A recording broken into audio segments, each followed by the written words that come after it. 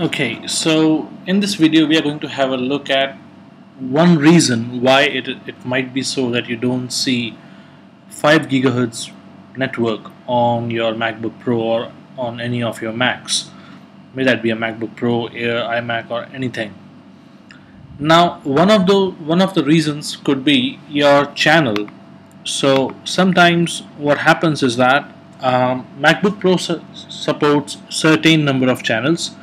However, your 5 gigahertz band router, your dual band router, for example, in my case I'm using Asus RT-N66U. So your router supports some other sets of channels. Now if I set it to auto, it automatically finds some channel which, based on the current my current location where I have some other Wi-Fi networks, if they are using some channel, it will not select that particular channel. It will try to select the most optimized channel for better coverage. However, it is possible that the channel that Asus selects is not the channel that my MacBook Pro supports. So in order to see what channels your MacBook Pro supports, you need to go to applications and then utilities. So if I go to applications and then utilities and then click on system information over here. I already have it open. Let's quickly see it. Okay, in system information you have to scroll down to network section and then select Wi-Fi.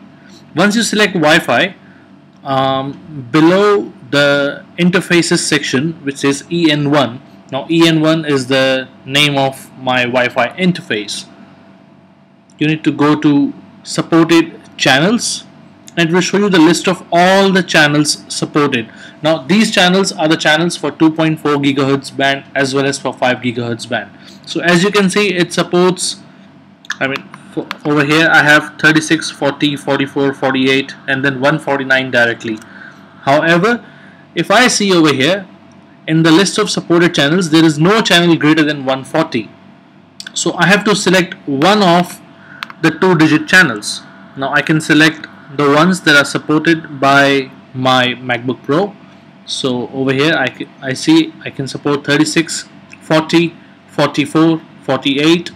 So for example I can select 48 and then as I click on apply, it will save those changes. And then if I retry to connect to this 5 gigahertz band, I should be able to see it in the list of available wireless networks. Now again, as I said, this could be one of the reasons, not the only reason. So if this doesn't resolve your issue, if you are still not able to see your 5 gigahertz network in the list of available wireless networks, feel free to drop in comment or Google out. You might find different solutions as well. So thank you. Thanks a lot for watching this video. And if you like this video, please do subscribe to my channel and click on like button below. Thanks.